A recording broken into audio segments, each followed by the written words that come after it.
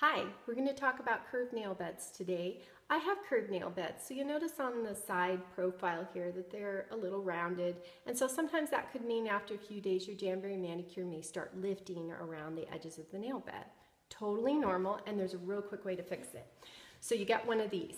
It's one of those metal cuticle pushers that you can find at the drugstore, or maybe you have one in a manicure kit lying around. Another thing you want to use is your heat source. So this is a Jamberry mini heater. You can hear how nice and quiet it is, but you can also use your blow dryer. For this particular mini heater, there's a nice velvety surface that you can take your metal spoon and press into to get it nice and warm. And it only takes a few seconds and you can start to feel it warm up. Turn off your heater. And then you just go around the edges of your nail bed where you see it starting to lift. And again, use that heat and pressure that we've talked about to help your manicure last. And that's it. You just repeat with every nail that's lifted, and it's a great way to make those manicures last that much longer and up to the 2 weeks that we always like to talk about and brag about.